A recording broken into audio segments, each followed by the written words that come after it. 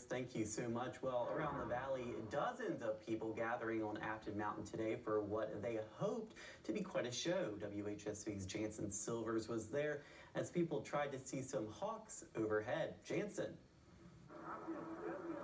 Going on to my left, my right, and straight overhead is an event to count raptors, which is a fun time for all the participants who are out here eating food and counting the raptors, but is also a very important way to keep track of the population.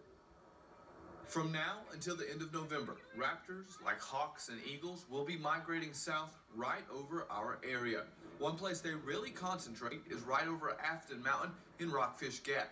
When they migrate, it is your best shot at seeing just how many are really out there. Our numbers that we record, among other Hawk Watch sites, are probably the only way or the best way that we can monitor these populations. Because once they get into their breeding grounds or their wintering grounds, they spread out. You can't monitor them. So this is the only way to do it.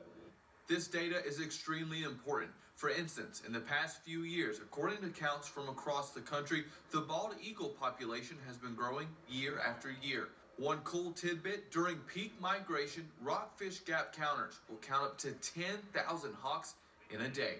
Volunteers will be out here counting the different types of raptors all the way until November 30th. Now, while today is a special event with fun and food, they say people are always welcome to come out and have some fun of their own while counting the different types of raptors. In Augusta County, Jansen Silvers, WHSV.